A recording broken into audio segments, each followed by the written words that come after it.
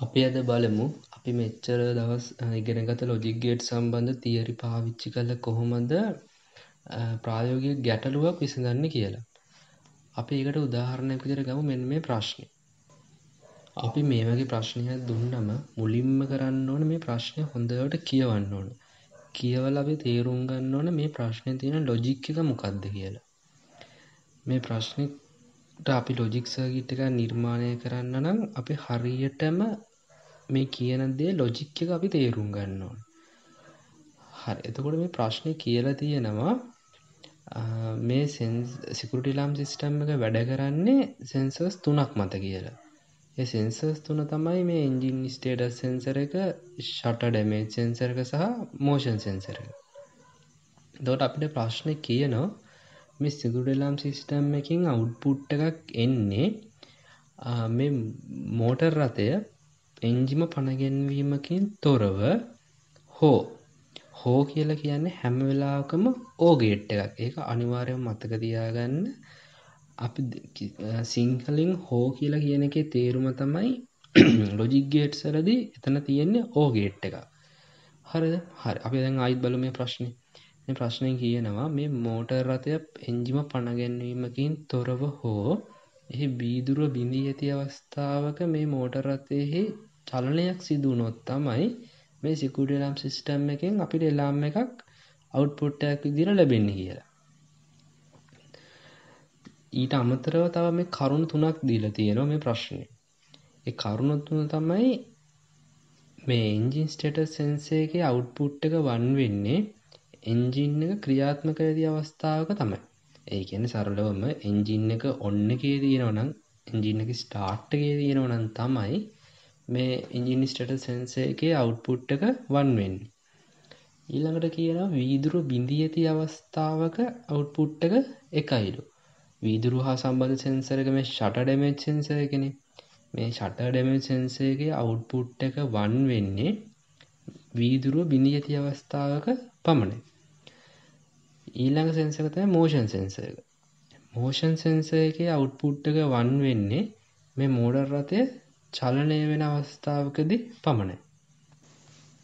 ප්‍රශ්නයට අනුව අපිට අවබෝධ කරගන්න පුළුවන් මේ එන්ජින් එක ඕෆ් වෙලා තියෙන එක හෝ ෂටර් එක ඩැමේජ් වෙලා තියෙන මේ සිද්ධි දෙකම හෝ මේ දෙකෙන් එකක් එක්ක වාහනේ චලනය වෙනවා නම් අපිට මේ සිකියුරිටි අලාර්ම් සිස්ටම් එකෙන් අවුට්පුට් එකක් ලැබෙනවා. ඒක තමයි මෙන්න මේ රූප සටහනේ මම පැහැදිලි කරලා තියෙන්නේ. ඒ කියන්නේ මේ එන්ජින් එක ඕෆ් වෙන අවස්ථාව, මේ ෂටර් එක ඩැමේජ් වෙන අවස්ථාව කියන අවස්ථා දෙකක්. මේ අවස්ථා දෙක අතර තියෙන්නේ ඕ එකක්. ඒක ප්‍රශ්න පැහැදිලිවම කියලා තියෙනවා.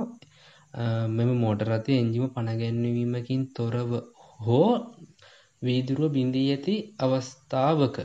ඒ කියන්නේ මේ දෙකම හෝ මේ දෙකෙන් එකක්.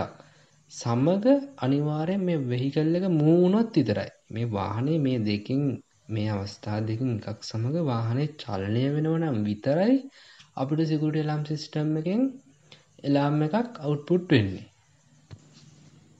අපි මේ වගේ ප්‍රශ්නයකට දැන් ලොජික් සර්කිට් එකක් නිර්මාණය කරන්න කලින් අපි මුලින්ම ට්‍රුත් ටේබල් එකක් ගහලා අපි බලන්න ඕන මේ ඉන්පුට්ස් මත කොහොමද මේ අවුට්පුට් එක ඩිපෙන්ඩ් වෙන්නේ කියලා. ඒ කියන්නේ මේ සරලවම ඉන්පුට් තියෙන්න පුළුවන් සියලුම අවස්ථාවලදී අවුට්පුට් එක කොහොමද ඒ ඉන්පුට් වලට අනුව වෙනස් වෙන්නේ කියලා. දැන් අපි බලමුකෝ මේ ප්‍රශ්නෙට කොහොමද අපි ට්‍රුත් ටේබල් එක නිර්මාණය කරන්න කියලා. අපිට බලා ගන්න පුළුවන් මේකේ ඉන්පුට්ස් කීයක් තියෙනවද කියන එක අපි මුලින්ම අඳුර ගන්න ඕන. අපිට දැන් සෙන්සර්ස් තුනක් මේ ප්‍රශ්නේ තියෙනවනේ. එතකොට මේ ට්‍රුත් ටේබල් එකේ ඉන්පුට් වෙන්නේ මේ සෙන්සර්ස් තුන. අපිට පුළුවන් මේ සෙන්සර්ස් තුන මෙන්න මේ විදිහට කොලම් තුනකින් මේ ට්‍රුත් ටේබල් එකේ සඳහන් කරගන්න. එතකොට මේකේ හතරවෙනි කොලම් එක වෙන්නේ මේ සිකියුරිටි අලාර්ම් එක වදිනවද නැද්ද කියන එක. ඒ කියන්නේ සරලවම මේකේ අවුට්පුට් එක. එතකොට අපිට පුළුවන් මෙන්න මේ සෙන්සර්ස් තුන පවතින්න පුළුවන් සියලුම අවස්ථා මේ ට්‍රුත් ටේබල් එකේ සඳහන් කරගන්න. එහෙම අවස්ථා 8ක් තියෙනවා. අපි කොහොමද 8ක් කියලා ගත්තේ? 8ක් කියලා කියන්නේ ට්‍රුත් ටේබල් එක ඉන්පුට්ස් ගන්න. ඒ කියන්නේ ඉන්පුට් මේ උදාහරණයට අනුව ඉන්පුට් 3යිනේ. එතකොට අපි ඒක ලියනවා 2 3වෙනි බලයක් විදියට. 2 3වෙනි බලය කියලා කියන්නේ 8යි. ඒ කියන්නේ මේ සෙන්සර් 3ට එකිනෙකට වෙනස් අවස්ථා 8ක් පවතින්න පුළුවන්. අපි අවස්ථා 8 මේ විදියට ටේබල් එකේ සඳහන් කරගන්න ඕන. දැන් අපි බලමු කොහොමද මේ ඉන්පුට් වන අවස්ථාවලට අනුව කොහොමද අවුට්පුට් එක වෙනස් වෙන්නේ කියලා. එතකොට මේ පළවෙනි අවස්ථාවේදී එන්ජින් ස්ටේටස් සෙන්සර් එක 0 වෙලා තියෙනවා. අපිට ප්‍රශ්නේ කියලා තියෙනවා එන්ජින් ස්ටේටස් සෙන්සර් එක 1 වෙන්නේ එන්ජින් එක ස්ටාර්ට් එකේ තිබ්බොත් විතරයි කියලා. ඒ කියන්නේ මේකට අනුව එන්ජින් ස්ටේටස් සෙන්සර් එක 0 කියලා කියන්නේ මේ එන්ජින් එක ඕෆ්. මේ විදිහට ෂටර් ඩැමේජ් සෙන්සර් එකත් 0 කියලා කියන්නේ වීදුරුවට හානියක් වෙලා නැහැ කියන එක. එතකොට මෝෂන් සෙන්සර් එක 0 කියලා කියන්නේ වාහනේ චලනය වෙන්නෙත් නැහැ කියන එක. එතකොට මේ ඔක්කොම අවස්ථා 0 කියලා කියන්නේ අපේ ප්‍රශ්නෙට අනුව මේ සිකියුරිටි ඇලාර්ම් එක වදින්නේ නැහැ. මොකද වදින්න අර ප්‍රශ්නේ දීලා තියෙන කන්ඩිෂන් එක මෙතන true වෙලා නැහැ.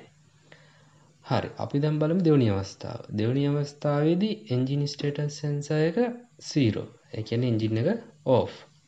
ෂටර් ඩැමේජ් සෙන්සර් එකත් 0. ඒ කියන්නේ ෂටර් එක ඩැමේජ් වෙලත් නැහැ. මෝෂන් සෙන්සර් එක 1 වෙලා තියෙනවා. මේ දෙවෙනි අවස්ථාවේදී එන්ජින් ස්ටේටස් සෙන්සර් එක 0 කියන එකේ තේරුම මොකද්ද? ඒ කියන්නේ මේ එන්ජින් එක ඕෆ් වෙලා තමයි තියෙන්නේ. ෂටර් ඩැමේජ් සෙන්සර් එක 0 කියලා කියන්නේ ෂටර් එක ඩැමේජ් වෙලා නැහැ කියන එක. මෝෂන් සෙන්සර් එක 1 කියලා කියන්නේ මේ වාහනේ චලනය වෙනවා කියන එක. එතකොට අර කන්ඩිෂන් එකට අනුව මෙතන වෙලා තියෙන්නේ එන්ජින් එක ඕෆ් අවස්ථාවකදී මේ වාහනේ චලනය වෙනවා. ඒ කියන්නේ අවුට්පුට් එකක් එනවා. එලාම් සිස්ටම් එකෙන් අපිට වෝනින් එකක් දෙනවා. එලාම් එකක් වදිනවා. අපි දැන් බලමු තුන්වෙනි අවස්ථාව.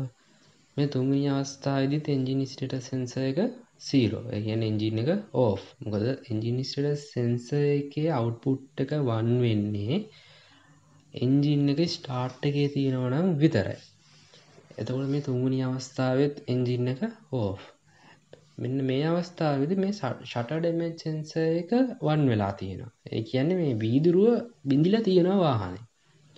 හැබැයි මෝෂන් සෙන්සර් එක 0. මෝෂන් සෙන්සර් එක 0 කියලා කියන්නේ මේ වාහනේ වීදුරුව බිඳිලා තමයි තියෙන්නේ. හැබැයි මේ වාහනේ චලනය වෙන්නේ නැහැ. අන්න ඒ නිසා මේකේ එලාම් එක වදින්නේ නැහැ. මොකද අපිට ප්‍රශ්නේ කියනවනේ අර එන්ජින් ස්ටේටස් සෙන්සර් එක හෝ මේ ෂටර් ඩැමේජ් සෙන්සර් එක හෝ මේ දෙකෙන් එකක් සමග අනිවාර්යයෙන් මේ වාහනේ චලනය වෙන්න ඕන. චලනය වුණොත් විතරයි අර දෙකෙන් මොන විදිහේ අවුට්පුට් එකක් ආවත් අපිට එලාම් එක වදිනවද නැද්ද කියලා තීරණය වෙන්නේ මේ වාහනේ චලනය වෙන නොවන එක මත තමයි. හරි. දැන් අපි බලමු මේකේ හතරවෙනි අවස්ථාව. මේ හතරවෙනි අවස්ථාවේ එන්ජින් එක 0. ඒ කියන්නේ එන්ජින් එක ඕෆ් වෙලා තමයි තියෙන්නේ. ෂටර් ඩැමේජ් සෙන්සර් එක 1. ඒ කියන්නේ වීදුරුව බිඳිලා තමයි තියෙන්නේ. මෝෂන් සෙන්සර් එකත් 1 කියලා කියන්නේ මේ අවස්ථාවේ මේ වාහනේ වීදුරුව බිඳිලත් තියෙනවා. වාහනේ චලනයත් වෙනවා. එතකොට අනිවාර්යයෙන්ම අපේ අර ප්‍රශ්නෙට තියෙන කන්ඩිෂන් එක අනුව මේ සිකියුරිටි ඇලාම් එක වදිනවා. අපි දැන් බලමු මේකේ පස්වෙනි අවස්ථාව. මේ පස්වෙනි අවස්ථාවේදී එන්ජින් ස්ටේටස් සෙන්සර් එක 1 වෙලා තියෙනවා. ආයි කියන්නේ එන්ජින් එක ස්ටාර්ට් එකේ තමයි තියෙන්නේ. ෂටර් ඩැමේජ් සෙන්සර් එක 0. ඒ කියන්නේ වීදුරුව බිඳිලා නැහැ. මෝෂන් සෙන්සර් එකත් 0. ඒ කියන්නේ වාහනේ චලනය වෙන්නේත් නැහැ. ඒතකොට මෙතන වෙලා තියෙන එකම දේ වාහනේ එන්ජින් එක ස්ටාර්ට් එකේ තියෙන එක විතරයි. එතකොට මේ සිකියුරිටි ඇලාම් සිස්ටම් එක ක්‍රියාත්මක වෙන්නේ නැහැ. ඒ නිසා අවුට්පුට් එක 0. මේක 6 වෙනි අවස්ථාවේදී එන්ජින් ස්ටේටස් සෙන්සර් එක 1 තියෙනවා. ඒ කියන්නේ එන්ජින් එක ස්ටාර්ට් එකේ තමයි තියෙන්නේ. ෂටර් ඩැමේජ් සෙන්සර් එක 0. වාහනේ වීදුරුවට මුකුත් වෙලා නැහැ. වීදුරුව බිඳිලා නැහැ. මෝෂන් සෙන්සර් එක 1. ඒ කියන්නේ මේ එන්ජින් එක ස්ටාර්ට් එකේ තියෙනවා වාහනේ චලනයත් වෙනවා. එතකොට අපේ ප්‍රශ්නේ තියෙන කන්ඩිෂන් එකට අනුව මෙතන සිකියුරිටි ඇලාම් එකක් වදින්න අවශ්‍යතාවයක් නැහැ. ඒ නිසා මේකේ අවුට්පුට් එක 0. ඊළඟට 7 වෙනි අවස්ථාවේ. මේ 7 වෙනි අවස්ථාවේදී එන්ජින් ස්ටේටස් සෙන්සර් එක 1 වෙලා තියෙනවා. ඒ කියන්නේ එන්ජින් එක ඔන් එකේ. ෂටර් ඩැමේජ් සෙන්සර් එක 1 කියලා කියන්නේ වාහනේ වීදුරුව බිඳිලා තියෙනවා. මෝෂන් සෙන්සර් එක 0 කියලා කියන්නේ මේ වාහනේ චලනය වෙන්නේ නැහැ. එතකොට සරලවම වාහනේ එන්ජින් එක ස්ටාර්ට් එකේ තියෙනවා. ෂටර් එක ඩැමේජ් වෙලා තියෙනවා. හැබැයි මෝෂන් එකක් වෙන්නේ නැහැ. අනේ ඒ නිසා අවුට්පුට් එක 0. දැන් අපි බලමු මේ අවසාන අවස්ථාව. අවසාන අවස්ථාවේදී එන්ජින් එක ස්ටාර්ට් එකේ තියෙනවා. ෂටර් එක ඩැමේජ් වෙලා තියෙනවා. හැබැයි වාහනේ මූව් වෙනවනේ. ඒ කියන්නේ වාහනේ චලනය වෙනවනේ. ෂටර් එක කැඩලා තියෙද්දි වාහනේ චලනය වෙනවා. ඒ නිසා මේ සිකියුරිටි ඇලාර්ම් සිස්ටම් එකෙන් අපිට අවුට්පුට් එකක් ලැබෙනවා 1 කියලා. අපි ඊළඟට බලමු මේ ප්‍රශ්නෙට කොහොමද ලොජික් සර්කිට් එක දැන් නිර්මාණය කරන්න කියලා. මොකද අපි මේ වගේ ප්‍රශ්නයක් විසඳන එකේ අපේ අවසාන බලාපොරොත්තුව වෙන්නේ මේ ගැටලුවට ලොජික් සර්කිට් එකක් නිර්මාණය කරන එක තමයි. අපි ලොජික් සර්කිට් එක නිර්මාණය කරන්න කලින් දැනගන්න ඕන මේ ලොජික් සර්කිට් එකට ලැබෙන ඉන්පුට් මොනවද කියලා. දැන් මේ ප්‍රශ්නෙට අනුව මේකේ ඉන්පුට් තමයි මේ සෙන්සර්ස් 3. ඒ කියන්නේ මේ මෝෂන් සෙන්සර් එකයි, ෂටර් ඩැමේජ් සෙන්සර් එකයි, එන්ජින් ස්ටේටස් සෙන්සර් එකයි. එතකොට අපිට මේ ප්‍රශ්නයට අනුව අපි කලින් අඳුනගත්තා මේ ෂටර් ඩැමේජ් සෙන්සර් එකයි එන්ජින් ස්ටේටස් සෙන්සර් එකයි අතර තියෙන්නේ O ගේට් එකක් කියලා. කොහොමද අපි ඒක O ගේට් එකක් කියලා අඳුරගත්තේ? ආ ප්‍රශ්නේ තියෙන හෝ කියන වචනය නිසා. ඒ කියන්නේ අපිට මේ සිකියුරිටි ඇලාර්ම් සිස්ටම් එකෙන් අවුට්පුට් එකක් ලැබෙන්නේ එන්ජින් එක ක්‍රියාත්මක නොවන අවස්ථාවක හෝ ඒ හෝ කියලා කියන්නේ මෙන්න මේ O ගේට් එක. හෝ වීදුරුව බිඳී ඇති අවස්ථාවක මේ වාහනය චලනය වුණොත් තමයි. අන්න එතකොට දැන් අපි තේරුම් ගත්තා මේ ෂටර් ඩැමේජ් සෙන්සර් එකයි එන්ජින් ස්ටේටස් සෙන්සර් එකයි අතර තියෙන්නේ O ගේට් එකක් කියලා. ඒ O ගේට් එක අපි මෙන්න මේ විදියට අපිට පුළුවන් අඳින්න. ඊට පස්සේ ආයෙත් අපි ප්‍රශ්නේ දිහා බැලුවොත් අපිට තේරුම් ගන්න පුළුවන් ප්‍රශ්නේ තියෙන්නේ මේ එන්ජින් එක ක්‍රියාත්මක නොවන අවස්ථාවක හෝ වීදුර බිඳී ඇති අවස්ථාවක වාහනය චලනය වුණොත් ඒ කියන්නේ මේ ඇලාර්ම් එක වදින්න නම් මේ අවස්ථා දෙක සමග මේ වාහනේ චලනය වෙන්න ඕන. ඒක අනිවාර්යයි. චලනය උනේ නැත්තම් මේ අවස්ථා දෙකෙන් එකක් වුණත් මේ අවස්ථා දෙකම වුණත් මේ සිකියුරිටි ඇලාර්ම් එක වදින්නේ නැහැ. අන්න එතකොට අපිට තේරුම් ගන්න පුළුවන් මෙන්න මේ සෙන්සර්ස් දෙක මේ O ගේට් එකට සම්බන්ධ වුණාම මේ O ගේට් එකෙන් එන අවුට්පුට් එකයි මේ මෝෂන් සෙන්සර් එකයි සම්බන්ධ වෙන්න ඕන AND ගේට් එකකට. මොකද අර කලින් අපි කියපු දෙයමයි. ඒ කියන්නේ මේ මෝෂන් එකක් වුණොත් මේ වාහනේ චලනය වෙනව නම් විතරයි මේ දෙකෙන් මොන අවස්ථාවක තිබුණත්. ඒ කියන්නේ මේ දෙකම වුණත් මේ දෙකෙන් එකක් වුණත් මේ සිකියුරිටි ඇලාර්ම් එක වදින්නේ. එතකොට අන්න ඒ නිසා අපි මෙන්න මේ අවුට්පුට් එකයි මේ මෝෂන් සෙන්සර් එකයි එකතු කරනවා මෙන්න මේ AND ගේට් එකට. දැන් අපි බලමු මේකට අපි අර ට්‍රුත් ටේබල් එකේ අහඹු ලෙස අවස්ථාවක් තෝරගෙන ඒ අවස්ථාව මේ ලොජික් සර්කිට් එකට ඉන්පුට් කරලා අපි බලාපොරොත්තු වෙන අවුට්පුට් එක එනවද කියලා. මම උදාහරණයක් විදිහට ගන්නවා මෝෂන් සෙන්සර් එක 1 කියලා. ඒ කියන්නේ මේ වාහනේ චලනය වෙන අවස්ථාවක්. එතකොට ෂටර් ඩැමේජ් සෙන්සර් එක 0 කියලා. ඒ කියන්නේ මේ වාහනේ වීදුරුවට හානියක් වෙලා නැහැ. වාහනේ වීදුරුව බිඳිලා නැහැ කියලා. එන්ජින් ස්ටේටස් සෙන්සර් එක 1 කියලා. ඒ කියන්නේ අපිට මේ කලින් ප්‍රශ්නේ දීලා තියෙනවා එන්ජින් එක ක්‍රියාත්මක පවතින අවස්ථාව තමයි 1 කියන්නේ. ඒ කියන්නේ එන්ජින් එක ඔන් එකේ. දැන් අපි බලමු ලොජික් සර්කිට් එක විසඳලා කොහොමද අවුට්පුට් එකක් එන්නේ කියලා. දැන් අපි බලමු මේ ඉන්පුට් තුන මේ ලොජික් සර්කිට් එකට දුන්නම අවුට්පුට් එක මොකක්ද කියලා.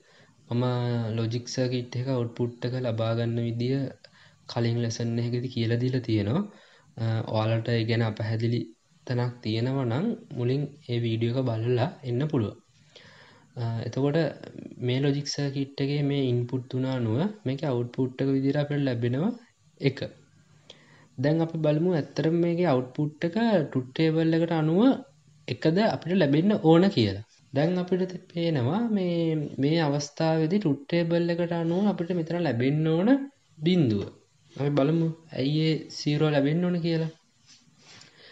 ඒ කියන්නේ මේ වාහනේ චලනයක් වෙනවා. එන්ජින් එකත් ඔන් එකේ තියෙනවා.